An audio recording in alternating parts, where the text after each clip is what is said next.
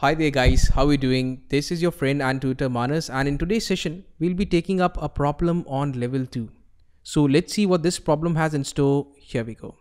It goes like this.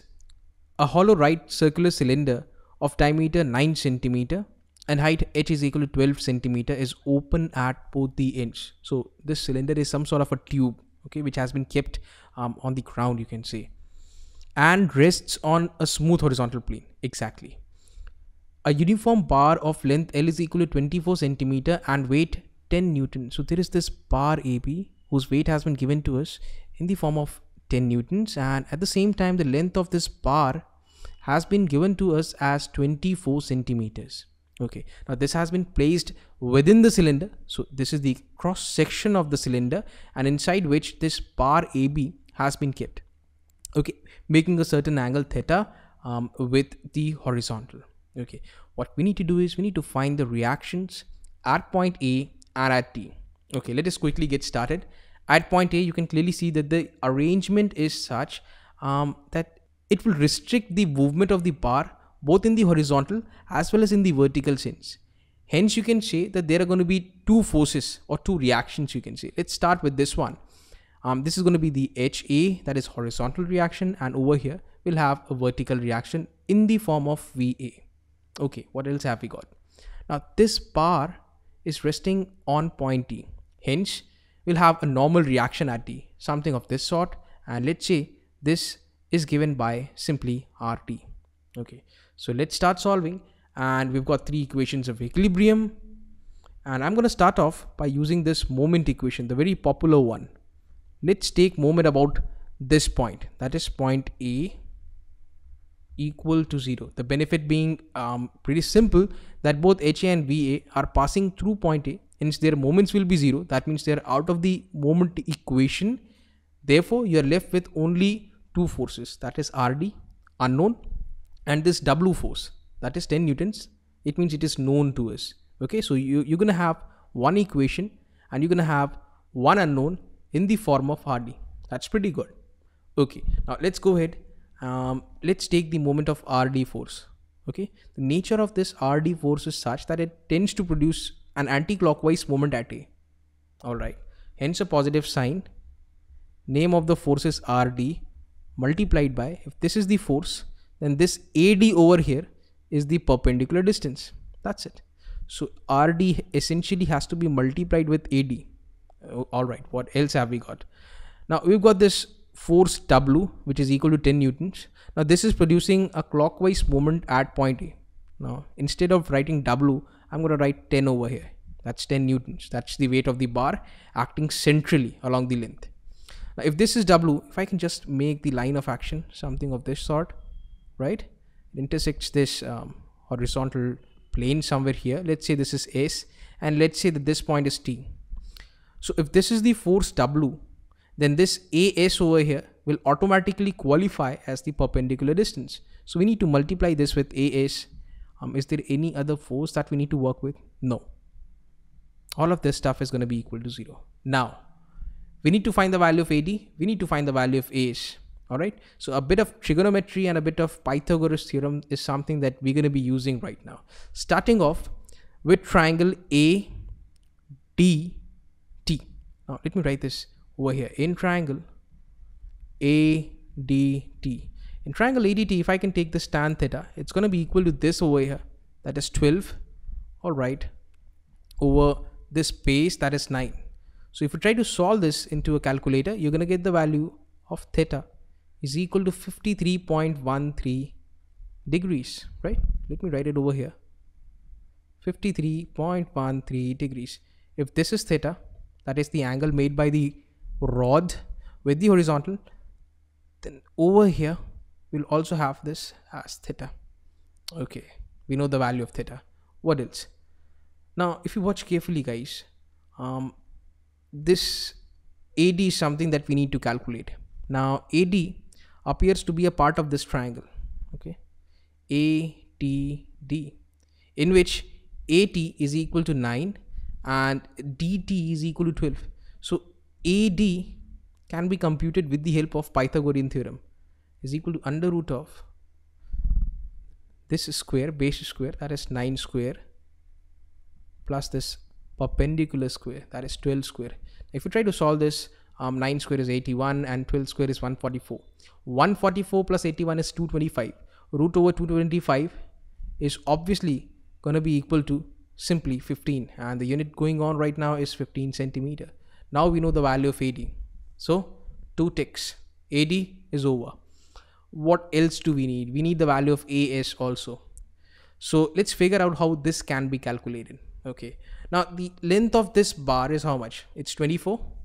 We already have this.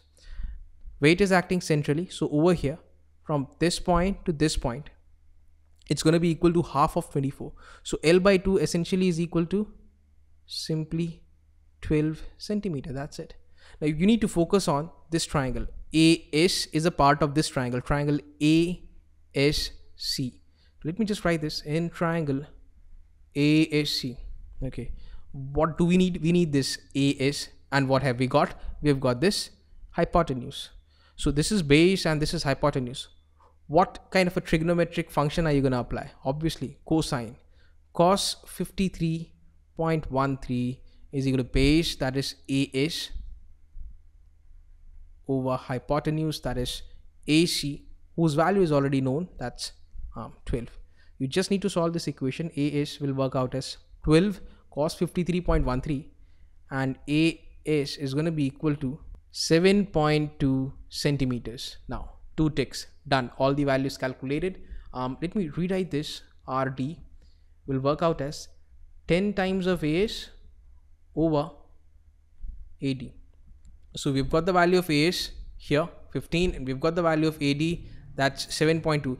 You just need to put these two values over here and you will eventually get the value of RD is equal to 4.8 newtons. That's it.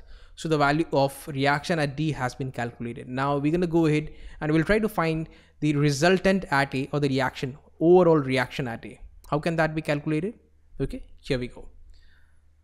I need to essentially use these two remaining equations of equilibrium. Summation of f of x is equal to 0 and summation of f of y is equal to 0. How can that be done? Here we go. Now this is absolutely horizontal and this is absolutely vertical. Okay, so they'll be a part of this fx and fy equal to 0 equation. But what about this RD? It's slightly inclined. All right, so what we need to do is we need to resolve this RD force into its respective vertical and horizontal components. How? Let me show you.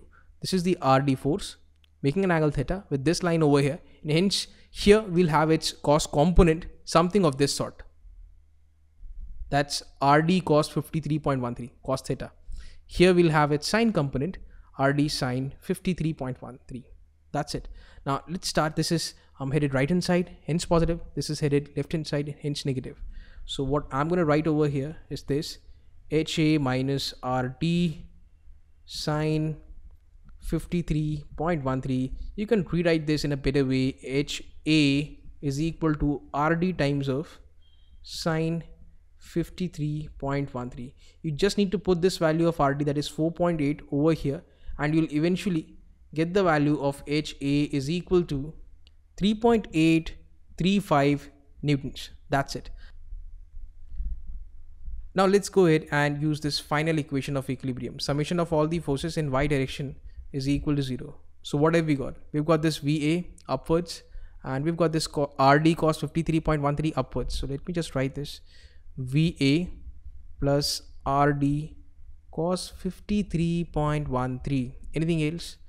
We also have this W force whose value is 10 newtons. Downwards, hence negative, is equal to 0. Okay, so you can essentially rewrite VA is equal to 10 minus RD cos 53.13. So RD's value is 4.8. You need to put that value over here and you'll eventually get VA is equal to 7.12 newtons. Okay, so the value of HA is equal to how much? This is 3.835 newtons and the value of VA computed is 7.12 newtons.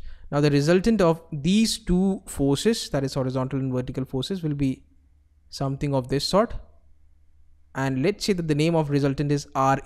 So RA essentially can be calculated as under root of HA square plus VA square. You just need to put the values of HA and VA in this equation, and you will eventually get RA is equal to 8.09 newtons. That's it. Now, if you want to find the angle that this resultant makes with this horizontal, okay, let's say that the angle made is alpha, you can go ahead and use this.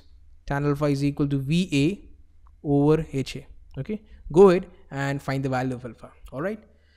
So guys, that was all from my side for today. If you've got any doubt or query, do write them down in the comment section below. I'll be very happy to answer them. And if you believe that this video tutorial has added value to knowledge of mechanics, then do share and like this video, subscribe to this channel, and also recommend this channel to your friends and classmates so that all of them can benefit. I'll be back again with some more videos on mechanics. Until then, it's a wrap. This is Manas Patnaik signing off. Take care, have a great day, and keep learning.